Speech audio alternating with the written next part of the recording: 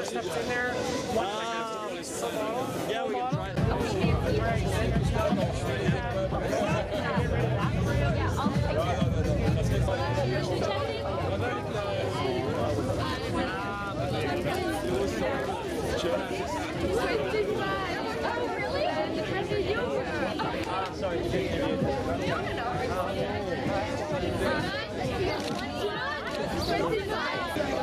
Ich habe gedacht, dass man hier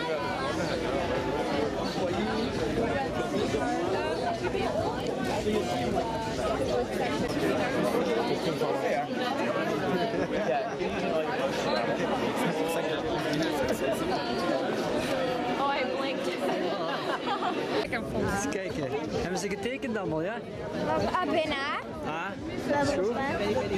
Yeah, you know, like I felt good. Ja, dat. Hit a pool, another lot. Yeah. But can you compare that to finishing second at Houffalize, like one of the classics of the sport? I think when you feel good, and a World Cup win's a World Cup win. And everything feels awesome. But yeah, definitely like to finish second here. It's pretty awesome, just to know that I am up there this year and I'm consistently up there, and hopefully like every weekend my starting position should get a little bit better, so go for another podium in Madrid. How long are you running? Since I was 9. Hey, fun. Thank you. Merci. Hey, knap hè? Very nice. No champagne this time. No champagne, to explode. Yeah, shoot beer, which in some ways is better. For sure. So anyways, congratulations. Tell me about the race. Early in the race, you were actually behind Julie, who leads the U23 category. What happened? Did you get a poor start, or? No, it was actually a pretty good start. Up the main climb, it was actually a little.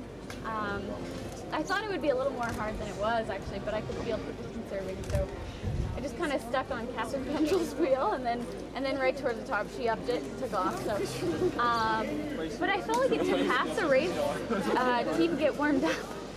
And to actually get my race face on, or whatever you want to call it, but it took about half the race before I actually wanted to start attacking, and I could see Julie for the first lap or so, and then I couldn't see her, and then all of a sudden she was right there. So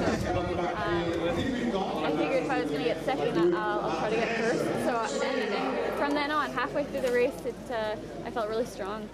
Now, were you mainly keying on her? Were you thinking in terms of the U23, or were you still thinking in terms of, I just want to finish as high as I can? I didn't get any positions. People were telling me what I was overall. Top 10 is always a goal for sure. So at the time, I wasn't sure where I was sitting overall, but I knew Julie was right there, so I wanted that position for sure. Now, I mean, this has got to put you very close. They had a little confusion as to whether you're taking the lead or not in the U23 category. Does this mean that you're going to maybe reconsider do Madrid, because they're another good race? You could take the overall lead in the World Cup.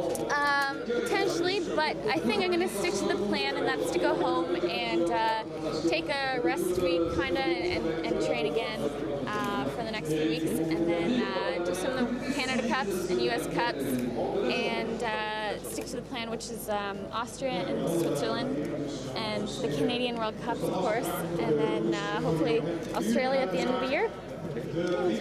So, your impressions of Houffalize coming here to this sort of classic of mountain biking? Oh yes, I heard a lot about Houffalize at the start. My goodness, the 14% was incredibly steep, but wicked course.